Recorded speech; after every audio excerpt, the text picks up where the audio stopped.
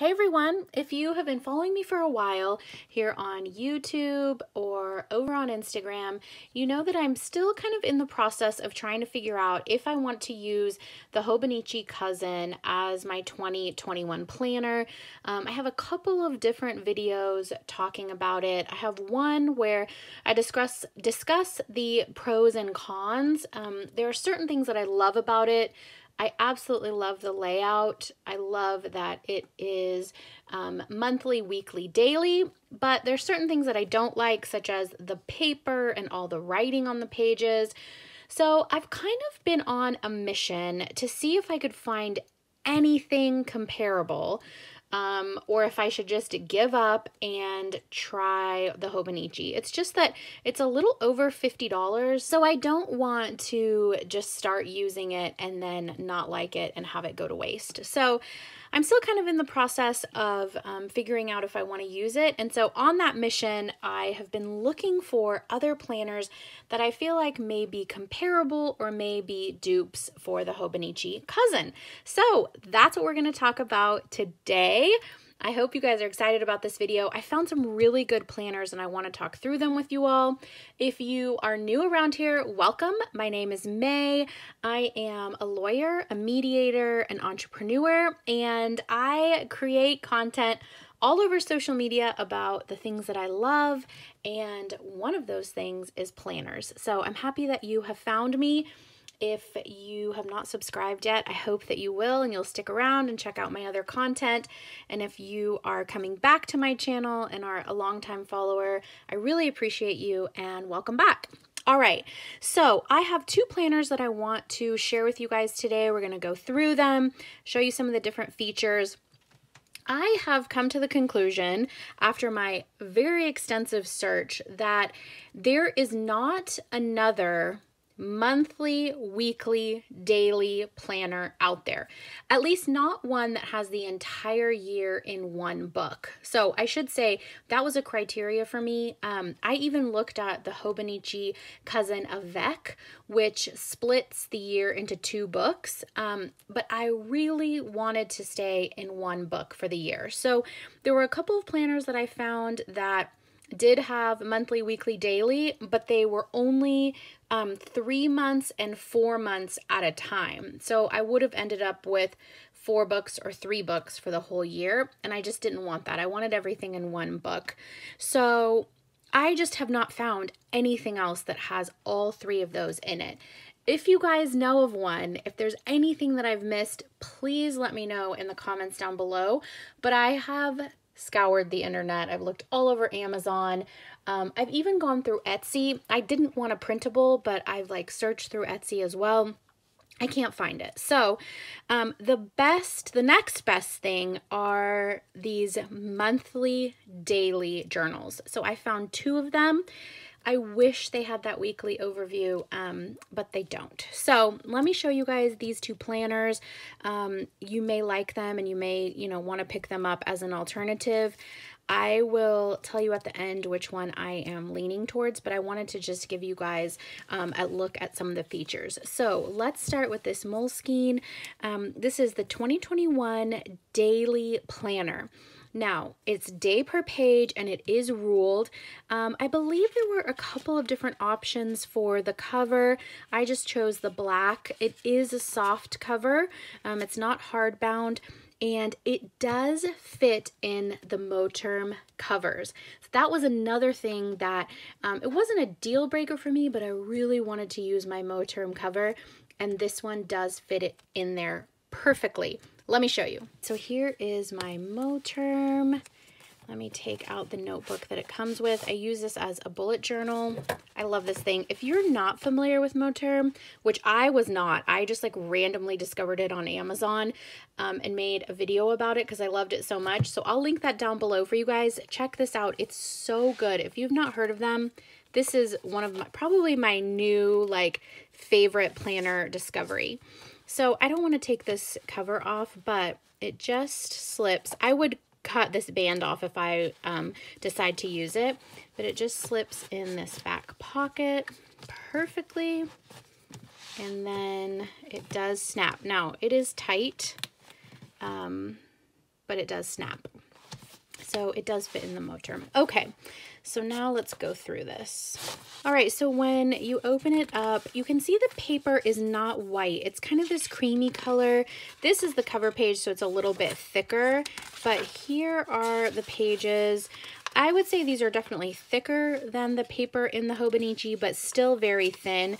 I can see, I think it's, yeah, it's coming up on camera too. I can see straight through it. So I don't know how well this is going to take a fountain pen.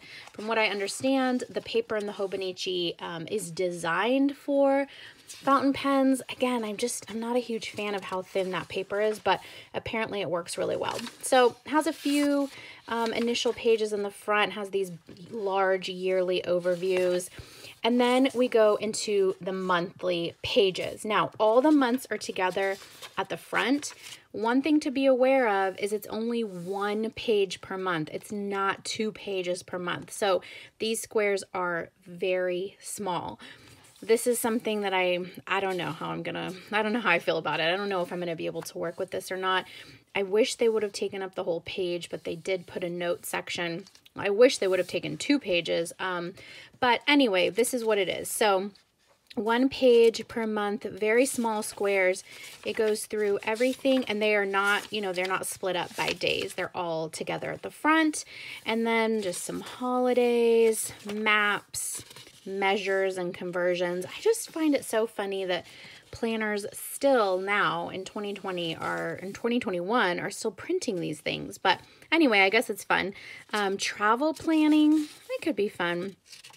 I like this. My extraordinary moments this year. This says, make this space your own. So I guess they provide templates on their website, My Blank Space, that you can use. Let's see, inspiring journeys. That is nice and sad at the same time. A ruler. All right, daily diary begins. You can see here it also has a little legend.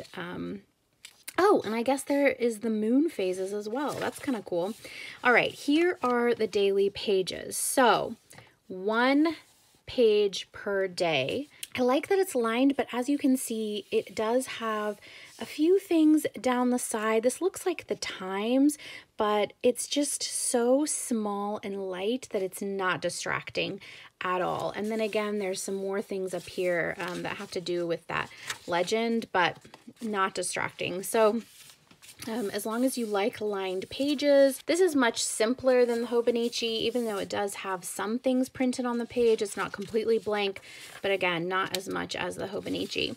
And it just goes through every day. Saturday and Sunday also get their own day per page. I'm planning to use my planner for next year as more of a memory keeper and journal. I do use a digital calendar for appointments, and I kind of have an extensive system for how I get things done. So I'm not going to be keeping appointments in here. This will be mostly for memory keeping. If I end up going with this planner and I don't have the weekly spread, then there may be some days that to-dos will be included as well. But I really plan on using my planner as more of vision casting and kind of like a big picture manifestation tool. So I think this will work out really nicely. I'm just so bummed that it doesn't have the weekly spread. And then goes all the way through. There's a very few note pages in the back, and then the pocket as well. And it does have the band to close it. So if you don't want to use the Moterm, you can just keep it secure with that. Okay, so here's Moleskine. Now let me show you guys this Dapper Desk from Emily Lay. If you're not familiar with Emily, she's the creator of the Simplified Planner, and I believe she has worksheets and things like that as well. I recently attended EntreCon, which is an entrepreneurial conference. It was online this year, but I did attend it, I guess, from my living room, and I got to hear Emily speak. Really enjoyed the things that she had to say, so I'll be writing a blog post about that, so I'll leave that linked once it's published, and you can kind of check that out. But I like Emily, and I like her story, so I was excited to see that she has a line that is not as colorful as her simplified planners. Even though the simplified planner is minimal, which I can appreciate, it still has a lot of colors, and that's just not my thing. So the Dapper Desk line is, I would say, a little more elevated, a little more chic. So again, this is a daily monthly. I got the navy cover, and this is a much thicker cover. So I would not put this in the Mo term. This would just have to be a standalone book. And you can see it is thick. Let me compare it. They're pretty much the same size. But you can see here the paper on Emily Lay's planner is completely white, whereas Moleskine is a much more creamy color. So Emily Lay's planner has this really nice little crest in gold and says 2021, still minimal. And again, this is daily monthly. So looks like this is probably one of her logos in here. Okay, another thing to note is that this does not stay open very well. It's hard to keep open. So, all right, it's got the yearly 2021, and then we go into the months. This is considerably larger because she does use 2 pages for 1 month, has a note section on the side. I mean, they're not large, let me not say that, but compared to the Moleskine, they're larger boxes. I do love that this is a very clean and minimal font, and there's not a lot happening here, which I can really appreciate, and it is in navy. All right, and then, and the months are separating the days, so another big difference is they're not all together at the beginning of the book. And then we go into the days. So while, again, this is minimal, it still has a lot going on. So I think that if I wanted to use this as a journal, it just wouldn't be as conducive because it has the today's schedule, it has a to-do list, and then a large note section at the bottom. So you could technically kind of write over this, and if you wanted to sketch or, you know, include any pictures or anything like that, you could technically do it, and it's not so bold that you could probably do it just fine, but it might look a little bit messy too. I think for me, I wouldn't love it as much. So it goes through the days, and then let's see what's at the end of the month. So it looks like there is a notes page, and then we go into the February calendar, and then it does have this really cute navy and white striped ribbon as your page marker. It goes all the way through, and then let's see what we have at the end. Not much, just end of December, a notes page, and then that's it. So not a lot going on with this one, and then the little logo on the back. So it doesn't stay open as easily. I think if you're going to use this as a traditional planner, this would work really well. If you want to keep your schedule and to-dos and maybe some more notes, I really like this option. But I think that if you want to use more of just like kind of a fun creative journal, the Moleskine would be better. And I love that it lays flat and stays open. So I think that if I don't end up going with the Hobonichi, I will use the Moleskine. I do really love this Emily Lay planner, but I think it's not kind of what my vision is right now. But I think that if I was to choose one of the two, I would go with the Moleskine. Still really undecided because I'm just so attached to having that weekly layout. I feel like I have seen it and I know that it exists in the Hobonichi, so it's got to be somewhere else too. Like, it's just hard for me to believe that no one else has created a planner with all 3 of those layouts. So please let me know if you guys know of anything that has it. And again, I will ask for your feedback on the Hobonichi. I heard from several of you that said you use it and really love it. So I am kind of leaning towards maybe using that for 2021, but I don't know. I like this Moleskine too. So I will let you guys know the final choice over on Instagram. So if you're not following me there, make sure to join my community. I'm sure I will do some update videos on YouTube as well. But anyway, I hope this was helpful for you guys. Let me know if you guys are familiar with these or if you've used any of them, or again, any other suggestions that you have. If this was helpful and you enjoyed it, please do give it a thumbs up. I will say this again, your engagement on our videos is so helpful to content creators. So I really, really appreciate you guys liking and subscribing and leaving your comments. You guys are the best. All right, I will talk to you guys real soon. Bye.